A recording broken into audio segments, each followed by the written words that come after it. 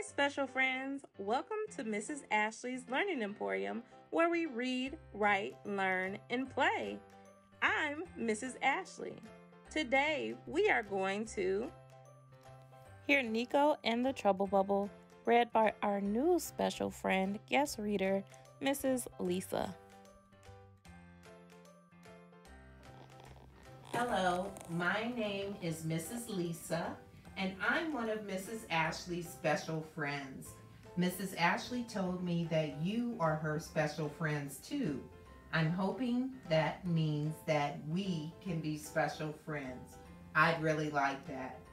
Today, I am here to read Niko and the Trouble Bubble by Mrs. Ashlee to you. I hope you enjoy this story. Niko loved bubbles. They were his favorite thing. When his mother gave him a bottle of brand new bubbles, Niko jumped for joy. After Niko finished putting away his other toys, he ran outside to play with his new bubbles. Niko watched the bubbles float around everywhere. He laughed as they burst and continued to blow more. But there was one bubble, just one, that would not burst. It was not high in the sky. It was not moving very fast. That bubble just floated there looking back at Niko. Niko jumped and swatted at the bubble. He wanted to make it burst as the others had, but the bubble started to float away instead. Before Niko could realize it, he had knocked over his bottle of bubbles. The bottle was now completely empty. "Oh no," Niko cried. But that bubble, the trouble bubble, was still there. It floated there looking back at Niko. Before Niko could think about it, he was trying to catch the bubble again. This time he chased it because he was angry about spilling his brand new bottle of bubbles. The trouble bubble was just out of his reach. Niko kept trying to reach it and wasn't looking where he was going. Splash! Niko had run right into a pile of mud. His clothes were now all dirty. But that trouble bubble was still there. Niko chased it faster and ran harder. He wanted to catch that bubble so bad.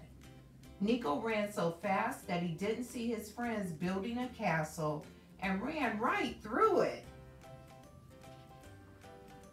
Niko stopped running when he heard his friends cry.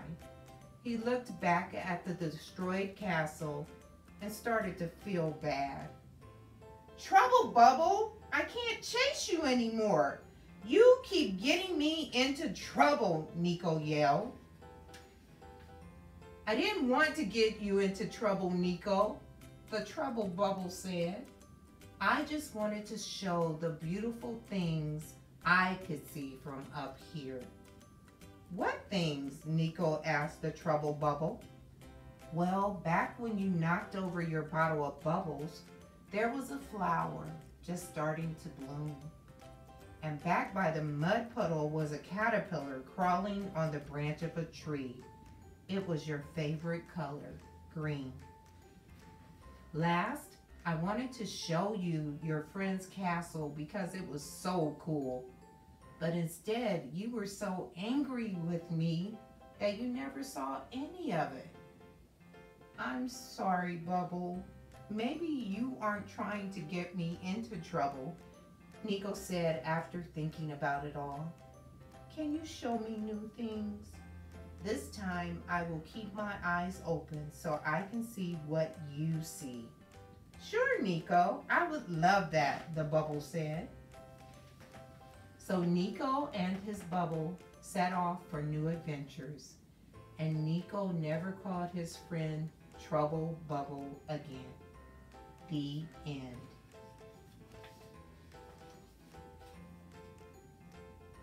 Come back to Mrs. Ashlee's Learning Emporium to hear the other stories I will read.